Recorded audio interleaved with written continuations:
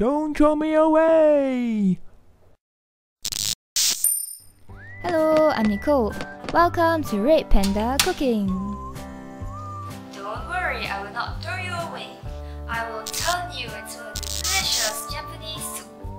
And you shall be called Salmon Head Miso Soup. Salmon head is cheap, flavorful and suitable for making miso soup. I understand eating the head of a fish is not for the faint of heart. You could also substitute it with salmon belly. Measurements for ingredients will be listed in the description box down below. Sometimes when I'm sick and don't have a good appetite, my parents will cook this Japanese soup for me.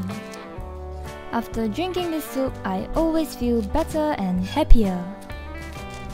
This soup is nutritious and delicious. It's one of my favorite comfort foods.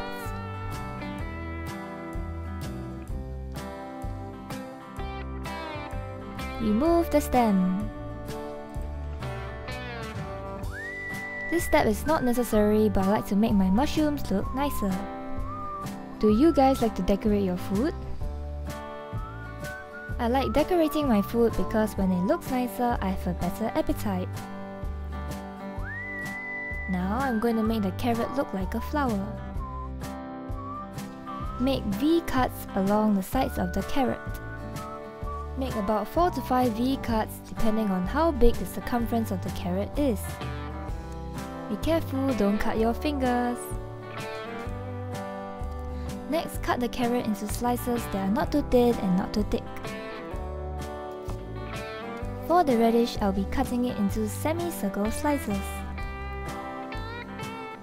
The fishmonger has already helped me remove the gills. Be sure to remove the gills and the scales of the fish. After removing the gills and scales, wash the fish head thoroughly. Now I'm trying to lay out the ingredients nicely so that it looks more appetizing and take some nice photos. We'll be adding some dashi stock. I'll put the link for this recipe in the description box down below. Dashi stock will enhance the flavor of the soup. There's no need to submerge the ingredients in dashi stock, as there will be a steaming effect when we cover the pot. When the ingredients are cooked, liquid inside the ingredients will be released into the dashi stock and there will be more soup later on. Cook on small fire. Don't keep removing the cover to check, if not too much steam will escape. When I see steam coming out from the hole, I'll cook for about 5 minutes more for this small fish head.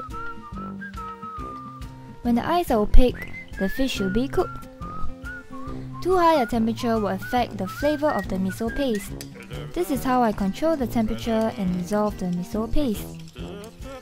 I hope that after watching this video, you'll give your next fish head a chance and try out this recipe. Thank you and see you next week.